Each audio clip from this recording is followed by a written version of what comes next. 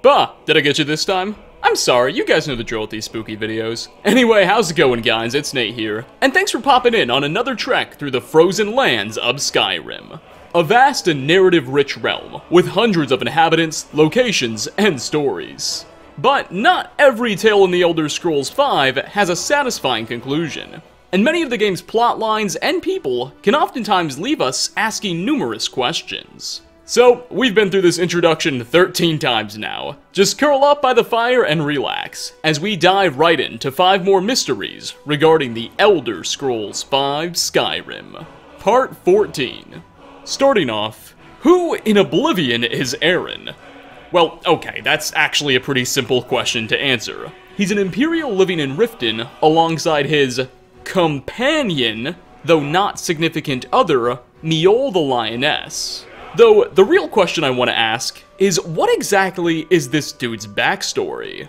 You see, Aaron himself is presented as a very minor character. He has like less than a half dozen lines of dialogue, and doesn't really interact with the Dragonborn much at all. Most of the very little we know about him comes from the woman he seems to be following around all the time, Mjol the Lioness. In order to understand Aaron's story, we'll first have to understand hers. Mjol is a vigilante Nord warrior, with a desire to root out all things evil, who can become a potential follower, and even spouse, assuming you complete her associated quests. She's not from Riften. In fact, she's only moved here recently, spending the last few years traveling across Tamriel, where she spent most of her time assisting villages in need and hunting down bandits. She's basically a superhero, minus the superpowers, I suppose. Anyway, back on point.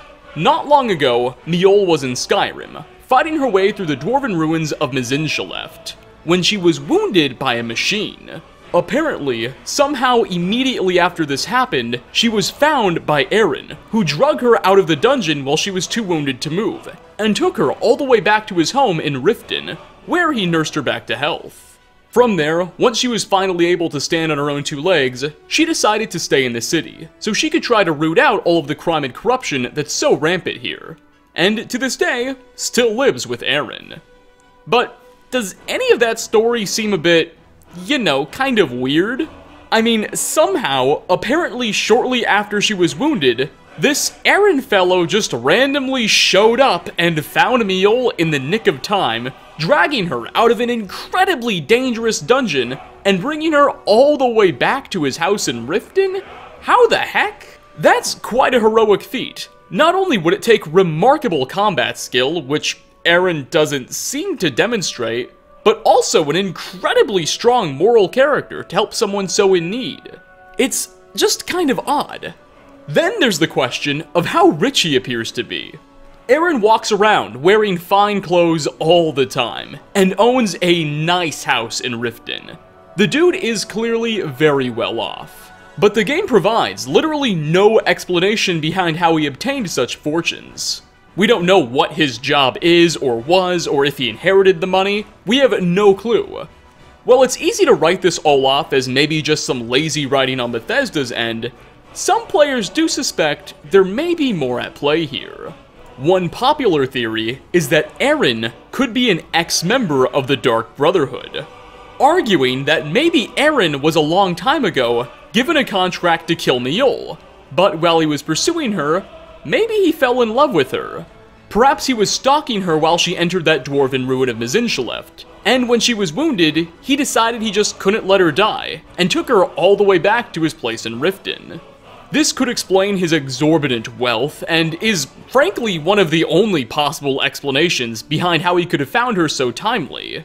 But even then, if that were the case, you would think we'd hear more about Aaron when we join the Brotherhood, or that BGS would have planted in some more references. So, while fun to consider, it's unlikely in my opinion. Who is this man? How did he get so rich? How and why did he save Mjol in her hour of need? Only he may know. And he's got like 6 lines of dialogue, none of which give us any clues. Next on our list, what's going on with Lilith Maidenloom? Or more specifically, what did Bethesda have planned for her? So this mystery is a bit meta, concerning what is likely quite a bit of cut content, but nonetheless, it's still pretty interesting to examine. So, in Skyrim, Lilith Maidenloom is an elderly woman who owns and lives at the Whiterun stables, just outside of the city. Though it's mostly run by her son Skolvar and his son, her grandson, Jervar, who both live with her. Lilith herself mostly spends her days shopping in the city's markets and sitting by the fire. But there's evidence there's a lot more to this old Nord than meets the eye. While most of her dialogue is fairly unremarkable elderly lady stuff, in one line she may say to you while interacting with her, she ominously references Maven Blackbriar as a close acquaintance. Take a listen. My friend Maven and I, have you met Maven in Riften? We know our place in this world. Know the place of others, too. Maven Blackbriar is, of course, the crooked matriarch of the Blackbriar crime family in Riften, and she effectively controls the entire hold, and wields enormous dark influence across all of Skyrim, thanks to her vast sums of wealth and relationships with some of the world's more notorious enterprises. So what's this seemingly fragile, kind old lady doing apparently sharing a bond with a character like that? Well, things get even stranger when you realize that Lilith's own grandson, Jervar, is considered in the game's files to have a negative relationship with her. There isn't much in gameplay itself that suggests Jervar hates his Meemaw, but if you decide to kill Lilith, there's a chance he'll send you a note, thanking you for doing so. So, this woman has a grandson that hates her, and strong ties to one of the world's premier criminal syndicates. What's going on? Well, the answer seems to lie in Skyrim's creation kit. As in the game's data, Lilith is set to belong to a faction that very much does not exist. Lilith, and indeed both of her relatives, are technically members of the Maidenloom Manor faction, and there's even object IDs referencing keys to a non-existent building called Maidenloom Manor in the game's engine. This seems to suggest that at one point in Skyrim's development, the Maidenlooms were supposed to be a much more prominent family, and have their own estate, rather than all live cramped together in a tiny stable building on the city's outskirts. Perhaps they would have been a major player in Whiterun's politics, like the Greymanes or the Battleborns. It would explain Lilith's mysterious connections to Maven, and what we've dug up in the game files. Alas, for whatever reason, it seems Bethesda decided against going through with that potential narrative, or whatever their original plans were. And now the Maidenlooms are but another small family with little of obvious significance. Coming in at number 3, this one is less of a pressing mystery, and more of just a fun question to ask, seeing as the answer is, at this point, irrelevant. But nonetheless, would Potema Septim have been able to claim the Ruby Throne? So, Potema Septim, also known as the Wolf Queen, for those of you who don't know, was the granddaughter of Cyrodiil's Emperor Uriel Septim III thousands of years ago, way back in the early Third Era. From a young age, she was regarded as a particularly sinister child, with a knack for thieving and trying to hurt and blackmail others. Being the granddaughter of an emperor, at age 14 she was eventually married off to the ruler of Solitude, Skyrim's capital, King Mantiarco, where she bore a child with him, and eventually, after Mantiarco died, Potema's son took up the throne. However, with him being so young, Potema acted as regent, and was effectively the real Queen of Solitude. Long story short, one thing led to another, and Potema eventually decided that she wanted to be not just the Queen of Solitude, but the Empress of the entire empire itself. And so, she aligned herself with dark powers, and raised legions of undead armies with vampire generals, and marched off to capture Cyrodiil. The ensuing conflict would be known as the War of the Red Diamond, and thankfully for all of us, Potema and her evil forces lost out, with her ultimately dying after the rightful emperor laid siege to Solitude. Of course, during the events of Skyrim, specifically the side quest, The Man Who Cried Wolf, we learn that just because Potema's been dead for thousands of years, doesn't necessarily mean that she isn't a problem anymore. As at Wolf Skull Cave, a small cave in northern Hoffingar, a small clan of necromancers has gathered together, where they're attempting to summon Potema's very soul, and then bind it to their will. After hearing about this dilemma as it's reported to the Jarl of Solitude and her Thanes, we the player can intervene and stop the ritual. Although, despite putting an end to the necromancer's plot, our troubles still won't be over, as now Potema's soul will technically be free, and she'll go off and start trying to build an undead army out of her tomb in Solitude's catacombs, so she can try and conquer the world or something, which isn't very kind of her. We'll have to go all the way down to Potema's tomb, defeat her spirit, and destroy her remains to complete the quest, and finally, once and for all, banish her from the mortal realm. It's a neat little mission, but something to consider is that Potema Septim actually very well may have had the strongest claim to the Imperial throne of anyone in the world today. With the rest of the Septim bloodline gone, having been killed off following the events of the Elder Scrolls IV Oblivion, she would have been the only soul on Nirn with a direct link to Tiber Septim. And funnily enough, some of Skyrim's characters even comment on this. Folk Firebeard, who gives you the quest, mentions after you've successfully vanquished Potema, that if she did manage to march on the Imperial City again, she'd probably have the right of it. And this sentiment is also echoed by Solitude's court wizard, Sibyl Stentor. Ironically, if she were alive today, she'd be the only living member of the Septim bloodline. By all rights, she would now be Empress. Which is both hilarious and terrifying. Now, of course, it's very unlikely that many people would willingly bow to a 2,000-year-old demon ghost lady, no matter who her ancestors were. But by all accounts, the Ruby Throne does appear to be her right. Something else that's pretty fun to imagine is would the Blades have been obligated to protect her? You see, back in all previous Elder Scrolls games before Skyrim, the Blades were sworn to protect the Septim Emperors of the Cyrodiilic Empire. After the conclusion of the Elder Scrolls IV, when the last Septim Emperor died, then they sort of broke away and just started acting as their own independent organization. But if Potema comes back, reintroducing that bloodline, would they be bound to their oaths once again? It's a funny thing to consider. I guess at the end of the day, whatever would have happened matters very little, as thankfully the Dragonborn put an end to Potema's evil scheme. For our fourth spot, we have what is perhaps one of the greatest mysteries relevant not only to Skyrim, but the entire Elder Scrolls universe. What on earth, or I guess Nirn, happened to Atmora? So Atmora is a place, or maybe was a place, as we'll get to in a second, that's sort of a big deal. According to legend, Atmora was an ancient continent that existed north of Tamriel, tens of thousands of years ago. It's where mankind is said to have originated from.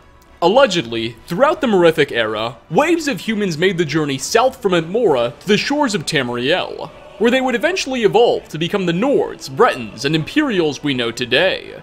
Migrants continued coming south from the continent all the way up to the year 68 of the First Era, when, according to the 3rd edition of the Pocket Guide to the Empire, which is where we get most of our information on Atmora from, the last ships from the continent arrived in Tamrielic ports, although they were allegedly, quote, full of corpses, suggesting something horrifying must have transpired. But no further attempt to elaborate is made. Apparently, after this, nearly all contact with Atmora just went dark. There were supposedly Tamrielic expeditions to the region since, though they report it being little more than an icy, barren wasteland, devoid of any signs of life, and still, no one's been able to successfully produce a map yet. Now, something a bit weird that contradicts what the Imperial Pocket Guide tells us is the fact that it's generally accepted Tiber Septim, the founder of the Septim Empire, was the real last migrant from Atmora to Tamriel, apparently leaving the continent sometime in the 800s of the Second Era, many years after those last couple of ships of bodies were supposed to have arrived. This tale only adds to our confusion, but regardless of where the truth may lie, it seems relatively obvious that something catastrophic has overtaken Atmora, if even today modern sailors are unable to document it. Now, of course, over the years, there have been many community theories floated around what exactly happened. Some have argued that Atmora may not even be its own continent at all, but instead a part of what we know as Akavir. Others allege that the land may not just be frozen in temperature, but time as well, since all of the region's dragons supposedly moved down to Tamriel alongside man all those ages ago. Dragons, of course being the children of Akatosh, have a special relationship with time. Could it be that the expeditions heading out to Atmora aren't visiting Atmora in the present, but perhaps in the past, or in some frozen dimension? We may never know. A piece of information that doesn't necessarily get us any closer to the right answer here is that Michael Kirkbride, one of Bethesda's writers for the Elder Scrolls franchise, released a sketch that depicts Talos, quote-unquote, farewelling the king of Atmora in the late Second Era. As you can see from the sketch, the king of Atmora is absolutely huge, implying that the land may have at one point been inhabited by strange giant creatures. Now, I should also point out that this also isn't necessarily canon. Kirkbride released this after his time at Bethesda came to an end, so it's technically fanfiction, though it's like really well informed. At the end of the day, whatever's going on in Atmora, whatever beings once inhabited it, and whatever fate it met, are all elusive questions we likely won't have answers to for a very, very long time. And finally, to wrap this video up, we have a mystery that's a lot less grand in the whole scheme of things, as it doesn't concern an entire missing continent or civilization of people. No, instead, this centers around one single guy's story. Southeast of the wreck of the Brinehammer, on Skyrim's northern shores, we can find a small, overturned boat. When we approach it, we'll be attacked by 2 mud crabs. However, what's underneath the boat is of particular interest. Well, there's a lot of junk. There's some Alto wine, a knapsack containing some random leveled loot, some boots, mudcrab chitin, a copy of the book Daughter of the Niben, which tells the history of Bravil. But notably, amongst all of that, is also what's left of a human skeleton and a scimitar sword. Scimitars are, of course, the famous curved swords of Redguards from Hammerfell. What on earth is one doing all the way here in the northernmost peak of Skyrim? Surely this vessel couldn't have belonged to an Alakir warrior. Hammerfell's all the way on the eastern coast, and this, well, it's north, in the Sea of Ghosts, an incredibly cold region. And then there's the question of what they would be doing on such a small vessel. I mean, the Sea of Ghosts are literally known for storms and inconsistent weather patterns. So why someone would make a trek out on that sea in a boat this tiny just doesn't make a whole lot of sense. Oh well, whatever this poor soul's tale was, only they know, and something tells me we're not going to be able to get them to talk. And with that, we are going to wrap up our 14th installment of mysteries regarding the Elder Scrolls V Skyrim. Thanks for stopping by, everyone. Which of the various questionable plot lines and narratives piqued your interest the most, and which should we explore next time? Leave a comment down below. As always, like ratings are very much appreciated. Again, thanks for watching, and I hope to catch you all in my next video. Peace out, everyone.